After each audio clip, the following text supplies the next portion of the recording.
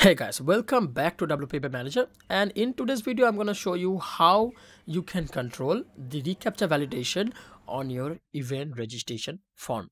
I hope you didn't know that we have a reCAPTCHA validation integrated for our event registration, but courtesy of our Google Recaptcha add-on, it's there. So we're gonna firstly take a look into that first of all, but let's check out like the settings that we're talking about. So we're gonna go to settings section of WP Manager, then switch to Google Recaptcha, and the very last settings over here, enable reCAPTCHA for submit registration form.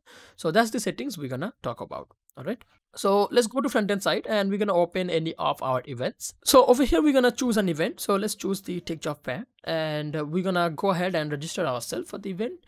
So the registration form should be here, and over here we can have some names. We have some additional data that we have set for the registration form from the backend side, but yeah, let's go ahead and fill this up. Then we can take a look at the reCAPTCHA settings. All right, so we can type in test. I can type in this, and all right, so if I do not click on this validation, obviously it's gonna throw an error. So let's go ahead and try that, should we?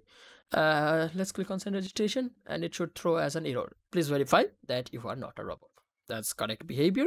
Let's fill out these details once again, and we're gonna this time of course validate ourselves with the reCAPTCHA. Okay, so let's go ahead and do that, and now we can send our registration. That's it. It says your event registration has been submitted successfully. All right, so pretty much simple flow, like the standard flow we have for the registration itself.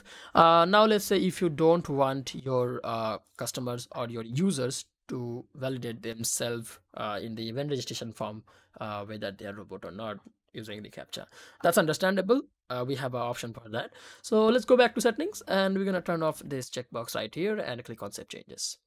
And if we go back to the tech job fair section over here, and if we reload this page, that we will be able to see that register for event section does not have a reCAPTCHA validation anymore. So now you can put down your email and put down your other details if you have any.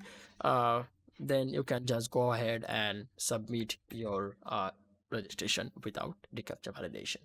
So like all the other forms that supports the reCAPTCHA validation in the website itself, the reCAPTCHA for this registration form can be controlled, either can be turned on or turned off for your convenience. All right, so you can just go ahead and click on send registration.